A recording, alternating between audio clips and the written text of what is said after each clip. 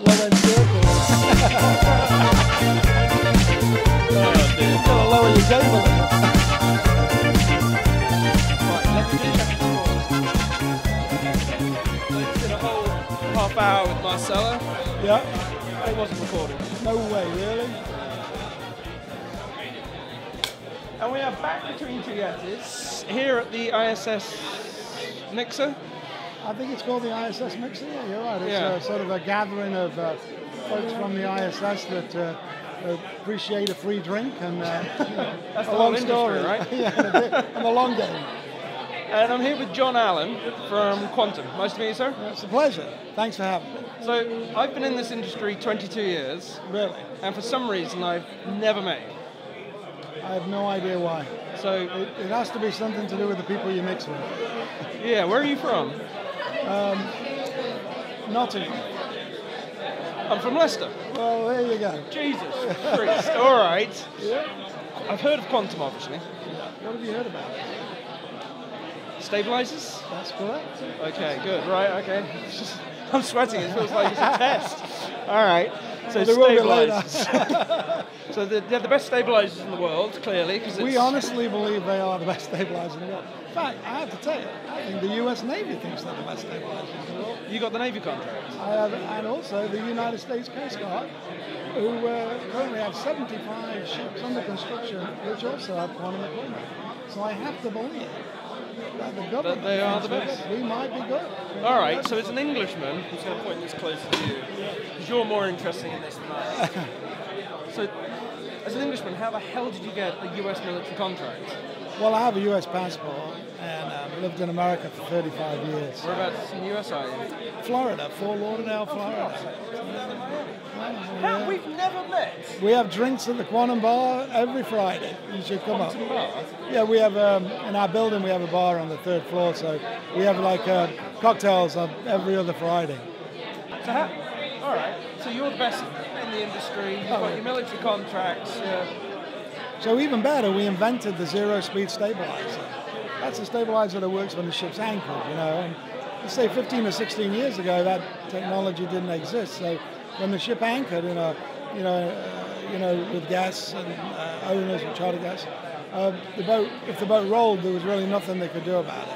And typically that was when the boat rolled the most, and that was the most important time because that's when the owners or guests were, enjoying the boat. So I think in about 15 or 16 years ago, we built the first stabilizer that worked at anchor, called the zero-speed stabilizer. And what do they do? They just like what? Yeah, they kind of, we have a sort of a fin design that lends itself to operating like a large paddle when it's zero speed, and also works quite well underway. So it's a bit of a compromised system, but the end game was that, say 17 years ago, there was no such thing as a zero-speed stabilizer. And if you go to St. Martin this winter, every boat over, say, 45 meters in the anchorage will have some kind of an active stabilizer system that works at anchor. We know somebody who we know somebody at Seakeeper. Yeah. I'm sure they're like a competitor type of thing. Well, I think Seakeeper have a really good product, but it's not really been a competitor for us because we have like a different marketplace. So they typically aren't so worried about boats. Their focus is those boats under 40 meters or something. Right. And we don't really, most of the stuff we do is 50 meters and above. Okay. So our product's not very good on small boats, and I wouldn't like to speak for Seakeeper, but I would think that their product is not spectacular on really big boats either. So what he said was, it will be in 10 years' time, people will be out on their boat going, what, boats used to rock? Maybe. It could be. It's just an amazing concept that... It's great, and they've done a really good job with the product. They have a very high quality product. I don't know so much about it, but what I'm told is... Who's this? Seakeeper? Seakeeper.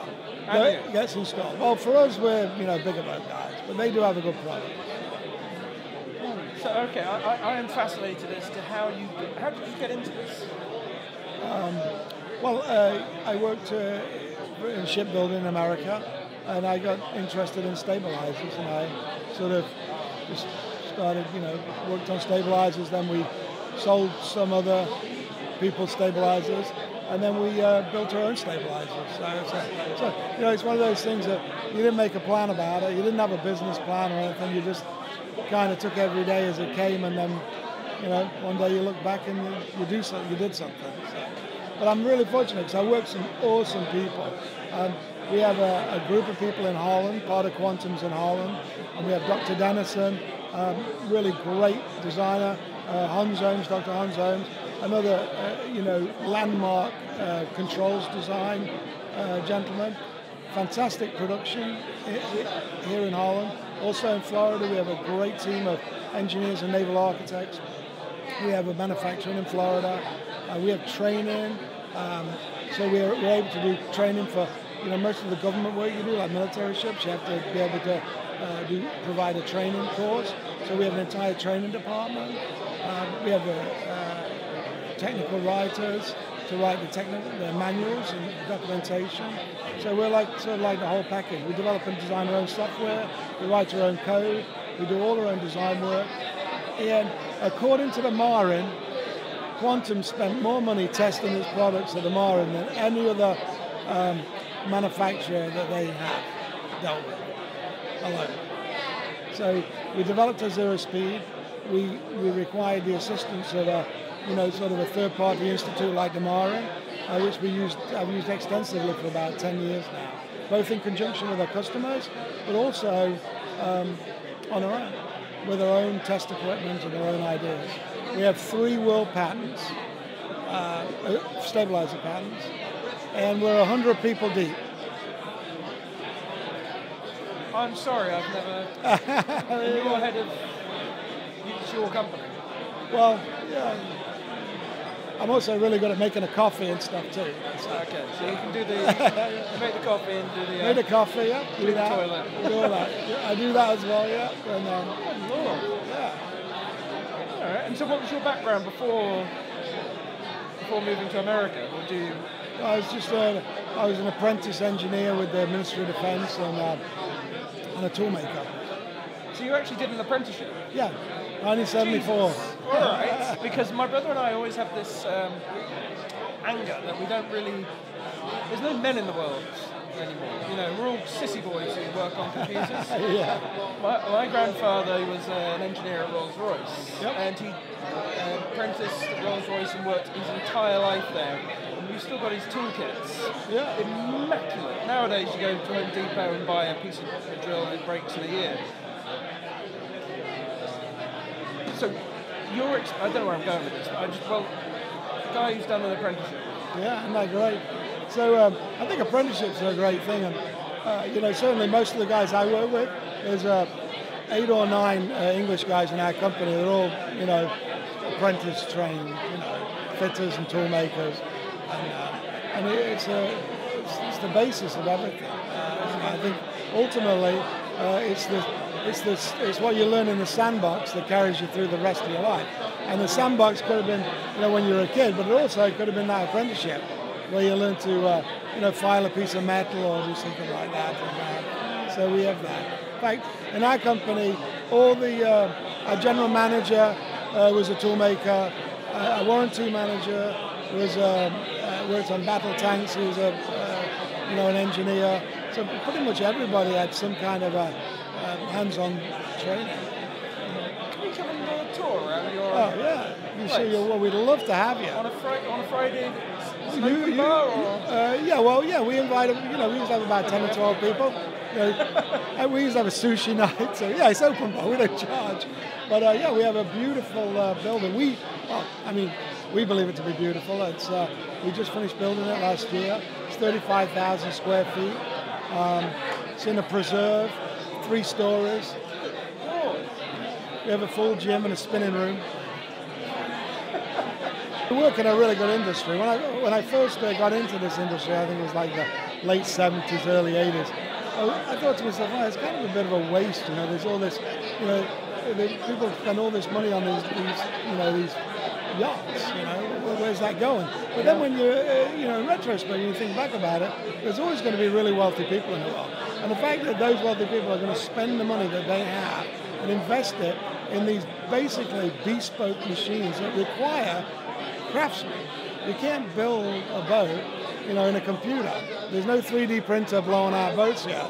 So whoever designs it, whoever sits behind a computer, ultimately needs that man or woman to be able to pick up a welder or a grinder or a spoke shade or a linisher or a polisher or varnishing or whatever it takes.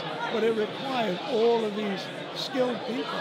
And probably one of the few industries left that has this great freedom of artisanship. And that's what we have. We've got to stick to it, and we've got to help promote that within our industry for young people to be interested. One time I met this guy, I can't remember his name now, but he was telling me, he said that, like people want to be lawyers and doctors and all these things because there's so many TV shows about, how great it is, LA Law or, whatever the show is for the doctor's show or whatever. But if they actually started a show called Detroit Tool and Die, and it was a bunch of tool makers going out at night, maybe more people might be interested in, those skills too, or, something like that. Who knows? Oh, wonderful. There you go. It's a pleasure to meet you, sir. It's a pleasure. Thank you. Okay.